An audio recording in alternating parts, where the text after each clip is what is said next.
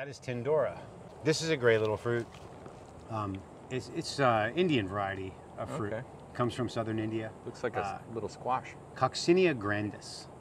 And it is a sterile variety. Those seeds will not grow. Ooh. Here, taste that. Yeah. This is a tasty little thing. Nice. Just eat the whole thing? Yeah, like a cucumber right now. But you notice no bug pressure. No. There's no holes. Looks and the fantastic. cucumbers just get decimated by bugs. Mmm. So good. So right now, that's really young when they're green inside. You give it like 2 more weeks, and or maybe even less, it'll start to turn orange on the inside. Wow. And then it gets a little sour. And then you give it a little longer, and the whole thing starts to turn red from the bottom all the way up, and then it softens and gets a little sweet. Wow. You get 3 different flavor profiles out of the same exact. Yeah, there you go. There's a red one. Is this raspberry? Right? Yeah. Yeah, this is Mysore raspberry. Wow. There's a red one. That's a fully ripe Tindora. Oh, wow. Like, you can't get any better than that. And that's soft. You can feel the softness. It'll be a little sweet. It does feel soft. We're going to be full by the time we get done picking. Mmm. That's interesting. Nice. It's almost like it's almost like mashed potato in a way. Kind of, with some sweetness. Yeah, with a little bit of sweetness. So see if you can slide through here without getting hooked by the, Okay. go ahead. Without getting hooked by the raspberry, because it's brutal. Go ahead, I want to go get to the June plum. Oh, you got the raspberry growing over this trellis. Give me that piece. Yeah, the raspberry is like insane back here. Yeah, I Yeah, grew up that's- amongst endless blackberry plants. Yeah, you know how it is. Yes. This is another finger lime. This is the red finger lime. Hasn't fruited yet, but this has grown a lot in the last just 1 year. I've only had it here a short time, so I expect to see some fruits off it. Finger lime. Yeah, you What can I've- see this. I mean, it looks like citrus. Yeah, oh, it is. It's a citrus. They're doing some research with this. I think maybe using it as a rootstock. I'm not really sure. Oh. But here, we've got June plum. June plum. Yeah, you know about the June plum. I from the do. last You know, time mine you- died. It died? Yeah, it's the salt. It's the salt. Really? Ooh, yes. June plum.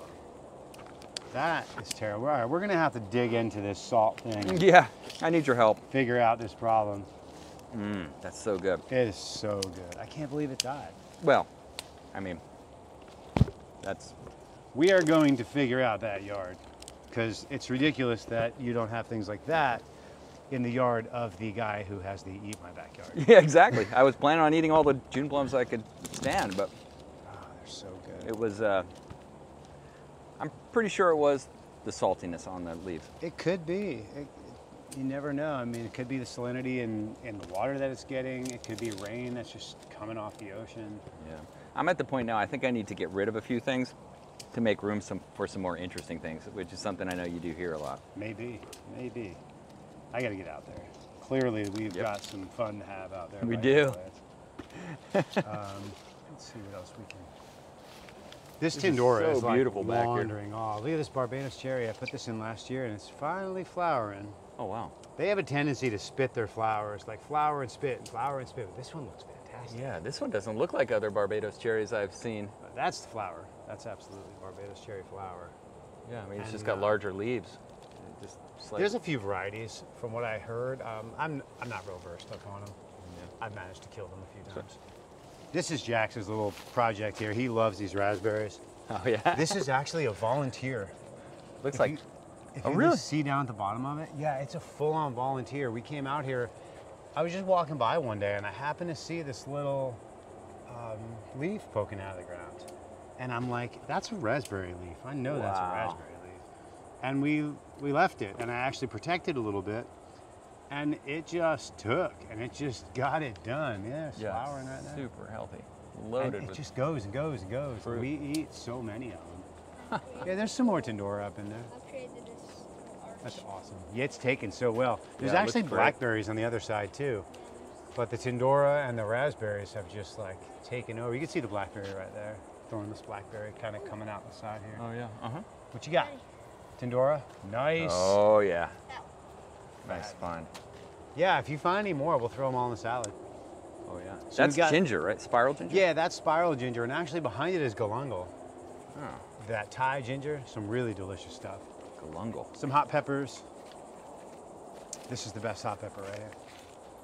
Oh, The wow. Aji Pepper. Oh, So wow, nice. Oh, the lemon Cattleya guavas. Still popping some fruits. Have you had these? I have not. Lemon Cattleya guava.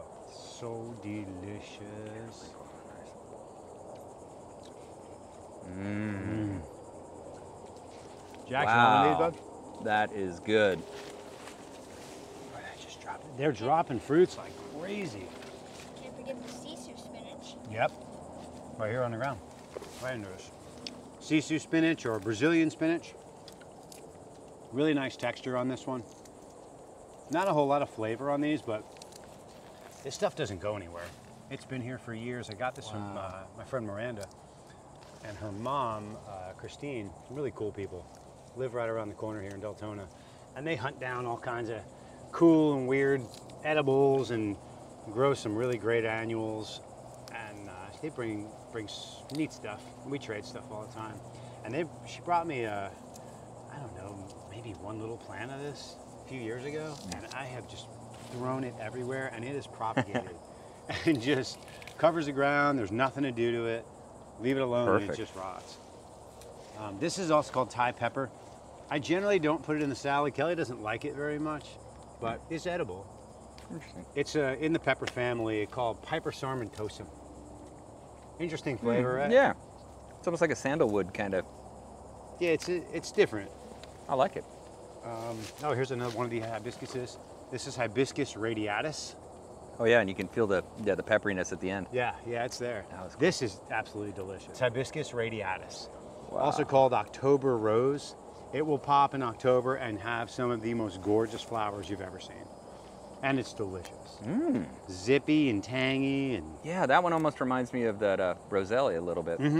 well, same family. Okay. All these hibiscuses have that lemony, love that lemon. All right, who's next? Where are we going? Oh, there's some figs, bud. Some of your big golden honeys are up there. Look at that fig Oh tree yeah, tucked away. anything that's soft, you can eat those. That's a giant thing. Yeah. Yeah, there's What's on it? beetles.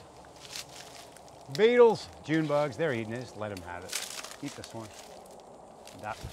Get off of me, guys. There's one over there too that's just hanging. See how it's hanging? Yeah. I don't think you'll ever get one more perfect than that. This is really not the right variety. This is it's like a golden honey fig. Mm. It was supposed to be a Texas everbearing. I bought it as Texas everbearing, Okay. and it's not because they're purple.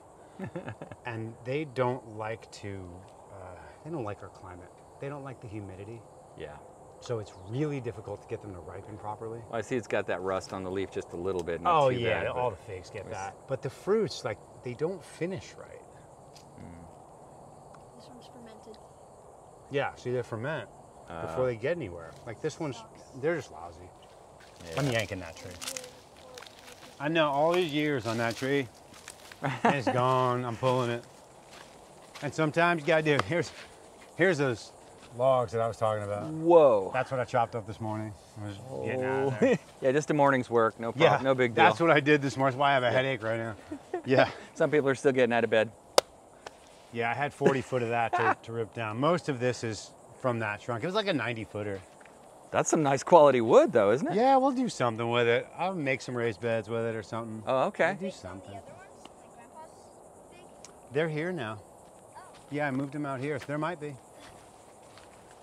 Oh, we got to get a papaya. I think I have some worthy papayas of green papaya salad. So check this out. This is something I always do with my papayas.